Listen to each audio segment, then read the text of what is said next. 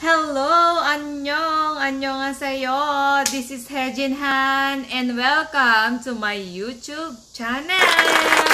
So ngayon guys, mag-unboxing tayo ng v8 sounds card. So bago ang lahat, mag-intro muna tayo guys. Pasok!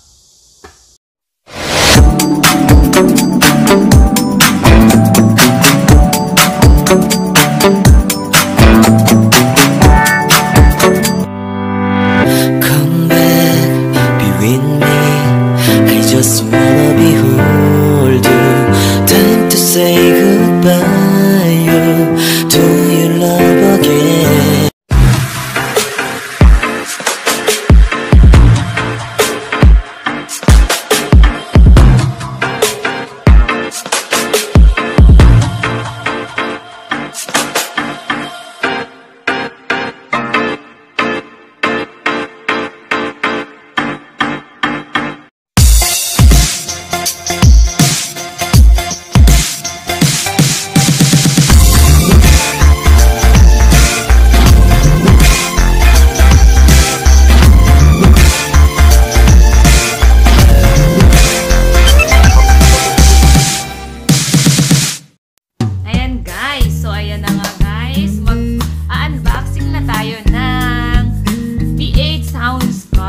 Ipapakita ko sa inyo ngayon guys ang ating v8 sounds card. So ayan guys, actually guys, tingnan nyo po. Ayan. So kung makikita nyo, parang nagre-reflect yung ano. Ayan. So makikita nyo guys, sira na yung aking box ng v8 kasi tagal na niya guys, hindi ko pa siya na-open at hindi pa nagagamit. So ayan po, live sounds card. So ayan siya. Pag binuksan natin, ayan. Ayan po siya. So, ayan. Meron pa siya. At dito yung instruction. So, hindi ko na siya babasahin sa inyo lahat, guys. Kasi ang haba niya actually. And, nakakaboring naman basahin natin yung instruction. Ano lang yan? Parang sinama rin na lang natin. Binasa kung ano ba yung mga purpose ng mga yan. So, ayan, guys. So, ayan po. Nakikita nyo yan guys. Ayan, nalaglag. Nakikita nyo yan guys. Meron pong tatlong. Meron siyang tatlong chords. Ayan. So, saan kaya ito ginagamit? So, yung tatlong chords na to, ipapakita ko sa inyo kung ano ba yung mga dapat ano to. Kung paano siya gamitin. Kung saan pa siya sinasaksak. So, diba? So, ayan guys. So,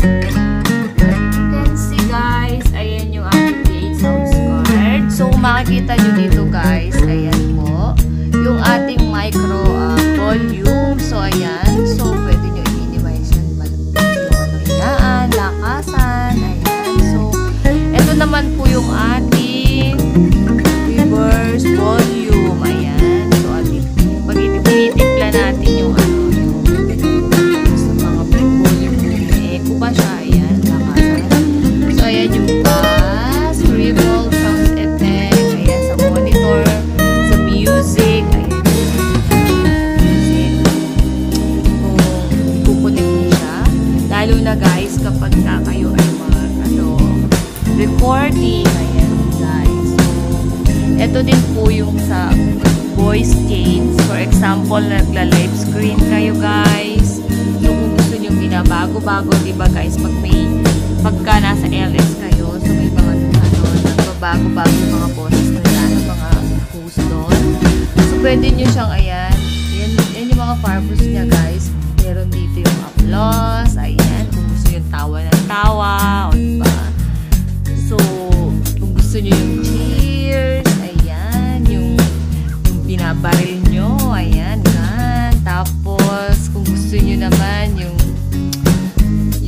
kayo, depende guys kung ano yung gusto nyo dyan. Muwa, ayan, kinikiss nyo. Example, pagka sa sa live screen nyo may mga wini-welcome kayo, ayan, muwa, or mag-applause, ayan, depende sa inyo guys. So, kung kayo din ay mahilig mag-recording, ayan, pwedeng-pwede yan guys na i-connect natin. So, ang ganda. Kung gusto nyo yan siyang mapaganda ang boses nyo, diba? Yan, pwede siyang i-connect. So, dito din guys yan, yung merong cords na 3, pwede nyo siyang i-connect sa ano nyo, sa yung mga sounds source. Kukonect nyo yung cords na 3 na yun, mamaya pakita ko sa inyo. Sa i-connect. And then, ayan guys, mababasa nyo naman siya lahat kung ano yung mga purposes yan. And dito sa ano, makikita nyo po, ayan o. Ayan siya, may 1 live, 2 live, ayan, accompany, charging, ayan. Kung saan pa ginagamit yan, makikita nyo yan. Importante yan guys, ayan, charging. Ito yung pinaka ano, connect, pag sa computer, pag kunyari, naka-LS kayo. So, yung cord na nandun, ito yung, dito nyo siya isasaksak para makonect sa computer. For example, gusto nyo magpaano, yun yung source ng sound. Gusto nyo magpaano, patugtog. Ito naman yung sa earphone. Ito yung ano dyan, ito yung siya isasaksak.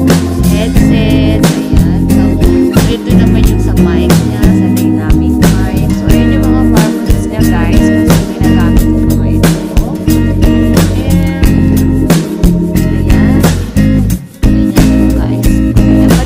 Pala. So, ayan po. Try natin siyang i-connect kung paano. So, actually guys, ito na yung cord. May 3 cord dito. So, sorry na. Nakatuto kasi yung camera ko guys. Ang dami na sa mukha ko. Sobrang laki